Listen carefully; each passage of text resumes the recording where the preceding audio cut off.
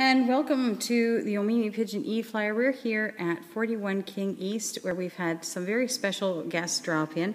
We have JAlexander with the hero of his series, Connor Gibbons.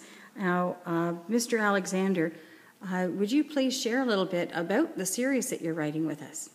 Yes, it's a 10-volume series. The first one being The Chosen One, which is out now, and the 9 other volumes.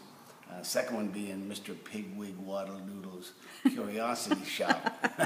What a great title! And it's really a fantastic adventure for us.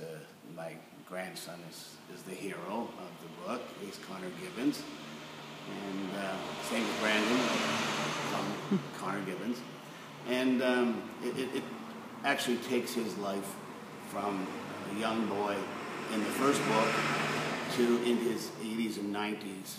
But the books, all of the novels, travel back and forth in time and into the future and into the past to create the stories.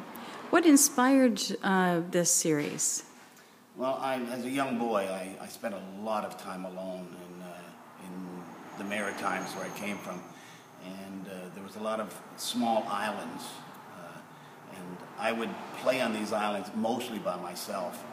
And of course there was a lot of war ships that were marooned there and stuff, and I would create people and pirates and all these stories in my head and actually play them out with fictitious characters and stuff. And I would write about them.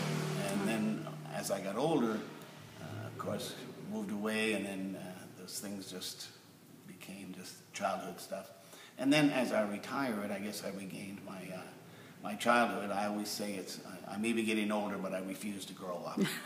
So this led to my going back to my childhood and remembering all of those stories, and then they just come about all by themselves. So, how do you feel about your grandpa putting you in a book?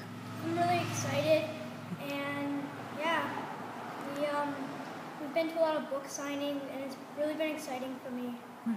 And do you have a favorite part of the novel? Yeah, the very end, because I get to beat the bad guy. And these books are all about the battle between good and evil. Good and evil, yes, that's the whole premise of everything. And then good and evil is in every dimension, every sphere. So as he travels, he fights evil. So, so we're really looking forward to finding out more about your writing, and hopefully we can maybe book a book signing here in Omimi. Yeah. So thanks so much for taking the time to chat with us here on the Omimi Pigeon E-Flyer. Oh, you're welcome. Thank you very much. Yeah, thank you.